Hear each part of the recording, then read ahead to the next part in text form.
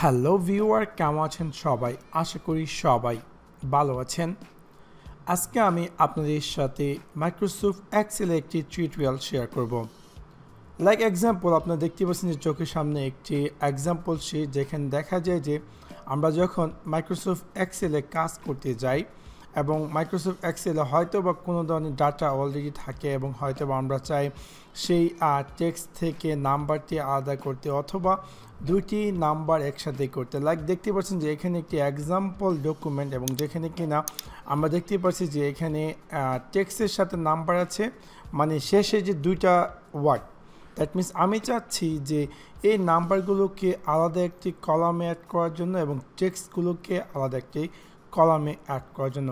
অথবা এখানে যেমন আরেকটি এক্সাম্পল দেখতে পাচ্ছেন যে দুই জায়গায় দুইটি টেক্সট আছে এবং আমরা নর্মালি কিন্তু এটাকে এই একটি রোড ভিতরে কিন্তু নিয়ে আসতে পারি না, মানে একটি বক্সের ভিতরে কিন্তু আমরা নিয়ে আসতে পারি না।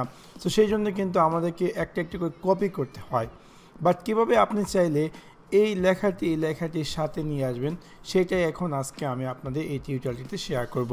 সো আপনাদেরকে সম্পূর্ণ ভিডিওটি দেখার জন্য আমন্ত্রণ জানাচ্ছি। সাবস্ক্রাইব বাটনটিতে ক্লিক করুন এবং পাশে থাকা যে বেল আইকনটি আছে তাতে ক্লিক করুন আমাদের ভিডিও সবার আগে পেতে। এখন আমি আসি যে ফার্স্ট অফ অল এক্সাম্পল প্রথম যেটি, যে এখানে আমরা দেখতে পাচ্ছি যে প্রথম হচ্ছে নাম্বার এবং নাম্বারের সাথে টেক্সট অ্যাড করা আছে এবং আমি চাচ্ছি যে এই নাম্বারগুলোকে আলাদা একটি কলামে নিয়ে আসার জন্য এবং এই টেক্সটগুলোকে আলাদা একটি কলামে নিয়ে আসার জন্য।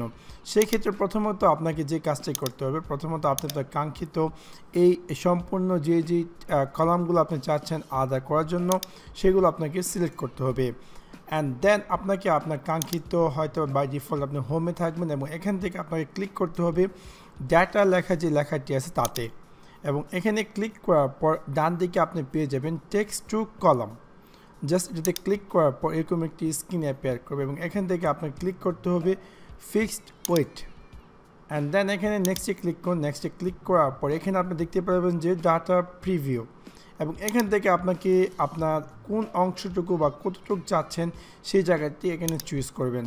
আপনি চাইলে এখানে নিতে পারেন অথবা আপনি চাইলে জাস্ট নাম্বারগুলো নিতে পারেন, যেখানে ইচ্ছে সেখানে নিয়ে জাস্ট নেক্সটে ক্লিক করুন।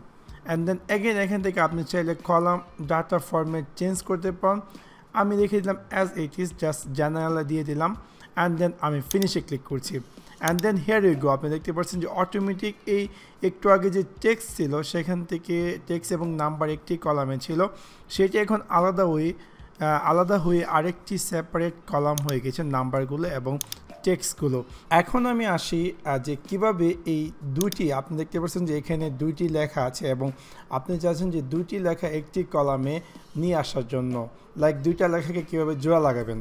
সো সেই কাজটি করার জন্য আপনাকে যা করতে হবে, এক্সাম্পল আমি চাচ্ছি এই যে জি কলামে যেগুলো আছে এইচ কলামের সাথে তৈরি হয়ে নতুন একটি কলাম তৈরি হয়ে যাওয়ার জন্য অটোমেটিক। তো সেই কাজটি কীভাবে করবেন, সেই ক্ষেত্রে আপনাকে কি করতে হবে, লাইক আপনি প্রথমত আপনাকে ইকুয়াল চাপতে হবে। চাপার পর আপনি এই যে জি7 যেখানে আছে এটা চুজ করতে হবে। অ্যান্ড দেন চুজ করার পর এখান থেকে আপনার ক্লিক করতে হবে অ্যান্ড দেন স্পেস, এবং আপনার এই সাইনটি টাইপতে হবে। এই সাইনটির নাম কি আমি তা জানি না। তারপর আপনার অবশ্যই পাবেন ইন্টারের বাম পাশে এটা দেওয়া আছে। অ্যান্ড দেন এগেন আপনাকে স্পেস চাপতে হবে। অ্যান্ড দেন এগেন এই সাইনটি চাপতে হবে। অ্যান্ড দেন আপনাকে এগেন অ্যান্ডে চাপতে হবে। অ্যান্ড দেন আপনার যে কলামটি চাচ্ছেন সেই কলামটি আপনি চুজ করে ইন্টারে দিয়ে দিলে অটোমেটিক দেখতে পারবেন যে দুইটি লেখা একটি কলামে তৈরি হয়ে গেছে। আমি আবার দেখাচ্ছি আপনাদেরকে আরেকটি নিচের যে কলামটি সেটি সিলেক্ট করে সেমভাবে ইকুয়াল। অ্যান্ড দেন আমি চুজ করব যেটি আমি চাচ্ছি সেটি। অ্যান্ড দেন আমি অ্যান্ডে দিব। অ্যান্ড দেন স্পেস, এগেন আমি এখানে এই আইকনটি দিব এবং এগেন আমি স্পেস দিব।